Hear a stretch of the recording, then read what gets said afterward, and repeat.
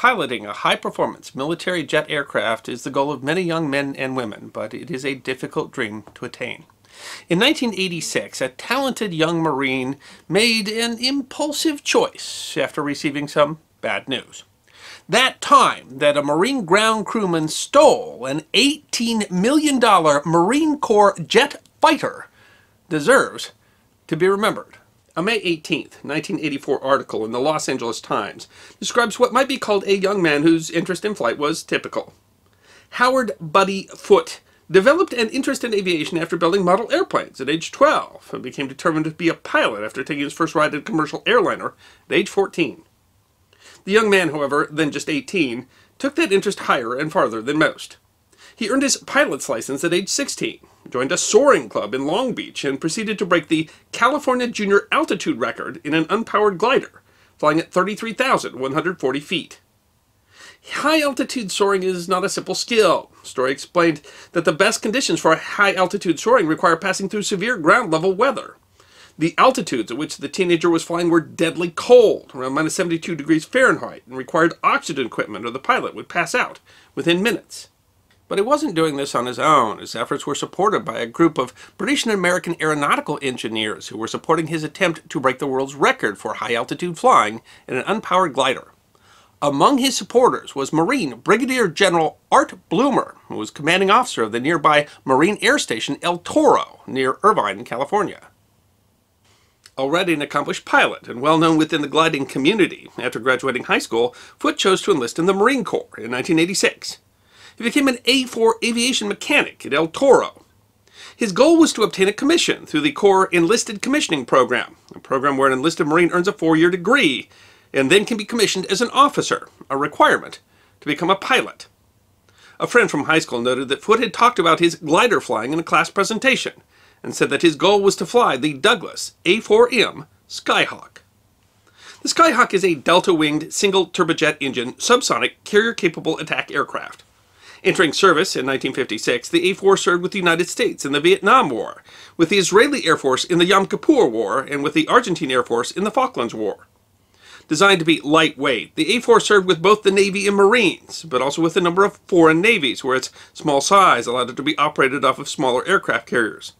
The plane was also used by the Navy Flight Demonstration Team, the Blue Angels. The Agile fighter was used by the Navy as the primary adversary aircraft at the Navy Fighter Weapons School known as Top Gun. The plane served as a training surrogate for the MiG-17, and its superb low-speed handling made it an excellent aircraft for training aviators in air combat maneuvering. While the Navy continued to use the A-4 in flight training, the Marines had passed on the Navy's frontline replacement, the LTV A-7 Corsair II. And yes, Corsair means pirate.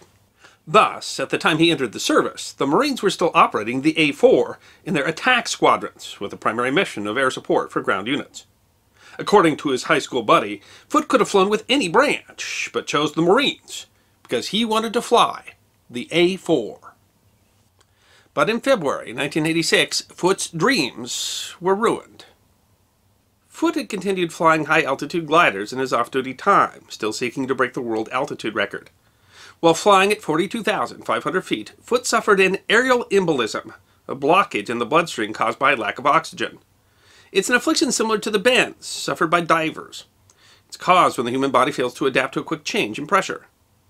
Foote was able to recover and land the glider, but was then informed by a flight surgeon that suffering the embolism meant that Foote would be unable to fly for the Marines. Foote and his family disagreed with General Bloomer over the event.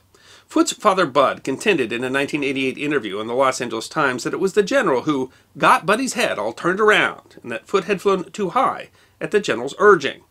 He said that if the general had left Buddy alone, everything would have turned out fine. Reportedly, General Bloomer had tried to get the altitude record flight to be a Marine Corps-sanctioned event, but he was not able to get approval. Had he succeeded, the Corps would likely have provided a pressure suit, which would have made the attempt much safer. Bloomer insisted that he tried to discourage Foote from going above 30,000 feet without the pressure suit. Foote said that he felt that the general had given him a job to do. My job was to break glider records. Foote was upset that none of the people in command who had encouraged him in his high-altitude glider record attempts would come forward and get me a medical waiver so I could fly jets. The 20-year-old Marine reportedly became extremely depressed over what he saw as the loss of his dream. He'd signed up for the Marines to become a pilot, not a line officer. In the early morning hours of July 4th, he made an interesting decision. He decided that he was going to steal an $18 million Marine jet fighter. In the early morning hours, Foote donned a flight suit and drove a yellow truck of the type used to deliver pilots up to an A-4M of Marine Attack Squadron VMA 214, the Black Sheep. A sentry noticed him, but assumed that a mechanic was performing nighttime maintenance work on the aircraft, something a Marine spokesman later described as not uncommon. But maintenance was not the young man's plan. He told the LA Times, "I had worked my entire life for this flight. There was nothing else." He fired at the plane, which was unarmed, and closed the canopy, taxied over a nearby runway, which was unlit, pushed the throttle forward, and took off. Lance Corporal Brenda Miller, the sentry in charge of the area, was heading for an authorized break when she heard the plane's engine as it taxied for the runway. "That's what clued me that there was something wrong," she would later say in a hearing. "No plane should have been on the runway, which was closed." Retired Marine Corps Major Richard Harden recalled that night, saying it was about midnight when he heard an A-4 depart the field. He said, "I was wondering who had the huevos to do a closed field departure. Must have been somebody really important, I surmised, from my base housing quarters." Lance Corporal Miller chased the plane down the runway, but was unable to get the pilot's attention. She had a sidearm, but chose not to draw it, saying she did not have an accurate shot. It seems extraordinary that Foote could manage to take off in an unfamiliar, high-tech fighter aircraft from a darkened runway, despite his experience piloting gliders. But as a mechanic, he was familiar with the plane. Moreover, he had spent significant time training on an A-4 simulator, something Harden speculated he'd been able to wrangle because he was a celebrity of sorts among the local gliding community. The rumor, Harden noted, was that Foote had had more time on the simulator than active-duty aviators. The runway was closed, and there were no air traffic controllers on duty, so Foote's flight was not tracked. But news reports at the time said that he spent about 45 minutes over the ocean executing high-speed maneuvers. An aviation maintenance officer later testified that one of the gauges indicated that the plane had undergone considerable gravitational pressure. A Marine spokesman later simply said, "He had some fun up there." He was not being tracked, and the Marines decided not to send a plane up to chase him, but he still chose to return to El Toro. He flew over the field 5 times, which one of the sentries interpreted as a request to turn on the runway lights so he could safely land. The lights were turned on, and he landed the plane. He was immediately arrested by armed military police. The aviation maintenance officer had just arrived and asked him if he had had a good flight. He responded that he thought we had a generator problem with the engine. Foote was not found to be under the influence of drugs or alcohol, and upon inspection the aircraft was found to be undamaged. El Toro had no prison facility, so Foote was confined at the brig at Marine Corps Base Camp Pendleton near San Diego. The charges were serious. He was charged with misappropriating the truck and the plane, damaging the aircraft, disobeying regulations, flying without proper training or approval, and recklessly disregarding the plane's mechanical condition. At the time of his theft, the plane's aileron rigging was out of alignment, and the nose steering mechanism was not working properly, rendering the plane, from a mechanical standpoint, not a flyable airplane. But the most significant charge was hazarding a vessel. While the other charges might render lengthy prison sentences, the hazarding a vessel charge, intended to prevent the safety risk of mishandling naval ships, could result in the death penalty. Foote was held in the brig at Camp Pendleton for 4.5 months, where Major Harden said his daring stunt made him somewhat of a cult hero among both officers and enlisted alike. His military attorney sought to have the hazarding charge, which had never before been applied to the misappropriation of an airplane, thrown out. Several officers, including General Bloomer, spoke on his behalf. Bloomer later said, "Buddy was a sterling Marine with an unblemished record who had done a lot of things that people a lot older could only dream about doing. I only regret that he screwed up a good career." After 122 days in the brig, a time in which the commanding officer testified he maintained a good and positive attitude, all charges were dropped. Foote was required to write a letter of apology, was given a less than honorable discharge. He said that he would like to have paid the Marines back for the problems that he created, but understood that it would be difficult for the Corps to take him back. Brigadier General D.E.P. Miller, who had replaced Bloomer in command at El Toro, said that his lack of judgment and violation of trust make it impossible to keep him in the Marine Corps. In a written statement, Miller said this was a very unusual case in which a Marine with a tremendous amount of skill and great potential did a very stupid thing which could have resulted in a tragic loss of life. The military had likely taken into account not only that several officers had spoken on his behalf, but his mental state, due to being told that he would no longer qualify for flight school, and also his otherwise spotless record and good behavior while in custody. His military attorney told the LA Times that Foote's unauthorized flight should be treated for what it was, a once-in-a-lifetime flight from reality, not the beginning of criminal conduct. Surprisingly, Buddy Foote was not the only ground crewman who would steal an aircraft in history.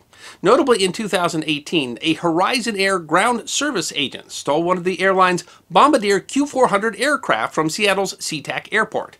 He flew through several aeronautical maneuvers for which the plane was clearly not designed before crashing the plane. In May of 1969, a 23-year-old Air Force crew chief who had been passed over for a promotion stole a C-130 cargo plane from a base in England, crashing it into the English Channel. Luckily, Buddy Foote's Joyride ended up better than those two examples did. After his discharge from the Marines, he attended Embry-Riddle Aeronautical University in Florida and eventually qualified to fly more than 20 types of aircraft, including obtaining a special waiver that allowed him to fly a Russian-made jet fighter aircraft as a hobby. He was still intent on flying the A-4 and attempted to enlist in both the Israeli Air Force and the Honduran Air Force so that he could fly the plane, but neither one of those worked out. In 1991, he was back in the LA Times, this time as a test pilot for a new experimental aircraft that was powered with microwaves. And in 1992, he was in the news again, this time trying to break more aeronautical records in another experimental aircraft. By 2001, the Palm Springs Desert Sun reported that he had shifted his energies to developing technology for something called space power, which is a technology that would have satellites around the Earth collecting solar power from the sun and beaming it back to the Earth using either lasers or microwaves. And as of 2009, he still had a company that was building that technology. He had also started racing a car at a local racetrack in California where he had earned the nickname Leadfoot. He has at least 2 patents for experimental aircraft and engines and worked with NASA's Jet Propulsion Laboratory, and all around seems to have overcome the bad decision that he made when he was a young man at the age of 20. In 1986, he told the LA Times, "I just wanted to fly it one time. I didn't sign up to become a line officer. I joined up to fly. But I think I'm going to become a lot more productive now that I've left the service."